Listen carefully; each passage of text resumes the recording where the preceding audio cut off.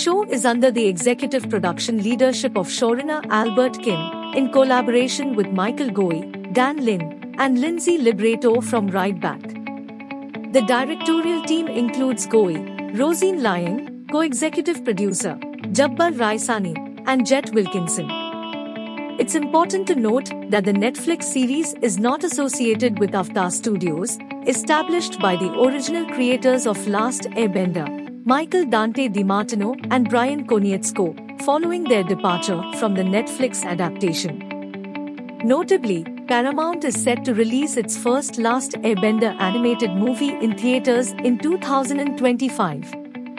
For a sneak peek at the upcoming series, check out the official poster tomorrow, with a more in-depth look scheduled for release on 1st November. Thanks for watching and do subscribe our channel for more updates.